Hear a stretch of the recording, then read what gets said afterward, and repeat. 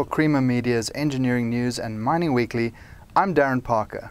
Joining me in studio today is Cesa CEO Chris Campbell to discuss some of the key concerns facing the consulting engineers sector in South Africa. Hi Chris, welcome. Hi, thanks Darren. Why is Cesa pushing for quality cost-based selection? So Darren, the reason why Cesa is pushing for quality cost-based selection, also known as QCBS, is that we believe that in our procurement efforts, especially in respect of the procurement of professional engineering services, that we have gravitated towards least cost and compromised the quality. We need to get back to the center where we can match the cost of the service with the quality of service that you hope to get.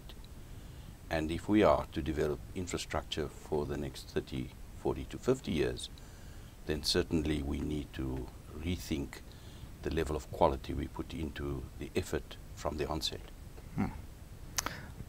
In 2020, what is Cesa going to be doing to encourage quality cost-based selection?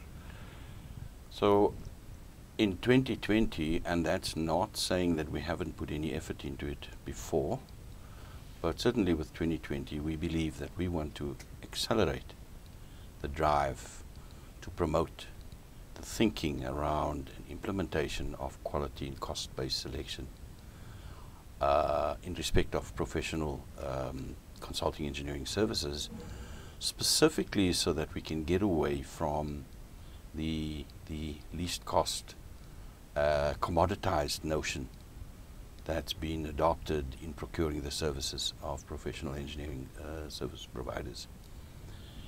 So our campaign this year is to create more awareness within the public sector and also to help just the man in the street understand the value of using professional service providers and what they really do cost, where you may even want to compare that to the kind of value that we place as a society on the services of a medical doctor or even a lawyer. Okay. Lastly, Chris, what in your view is standing in the way of the implementation of the project pipeline in South Africa? Darren, sadly, the issues are capacity.